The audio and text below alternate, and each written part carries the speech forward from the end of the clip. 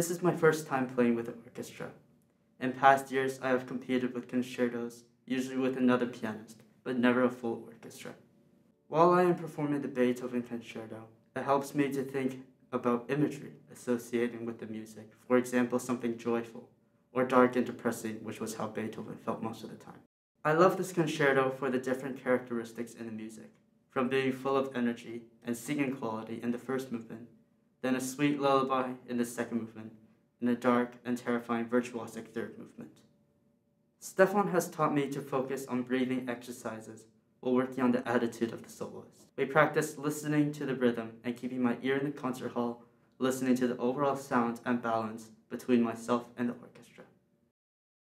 The rehearsals overall were a great experience. With COVID, we all followed the new rules in place and everyone worked hard to make this concert happen. The rehearsals were not much different from what I thought they would be, and it was still a lot of fun. I grew up in St. Catharines, and I studied with a local teacher, Rivalius Loro, who recommended me to study here with Professor Sylvester at Western University.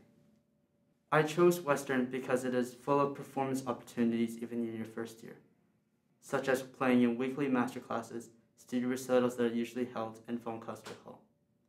Western is also full of opportunities for student awards and competitions to enter in.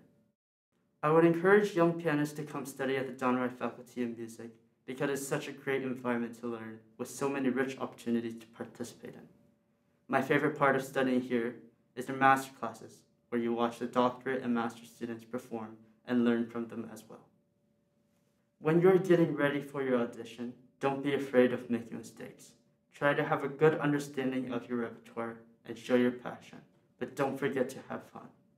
In my future, I hope to continue my passion for performing piano and violin.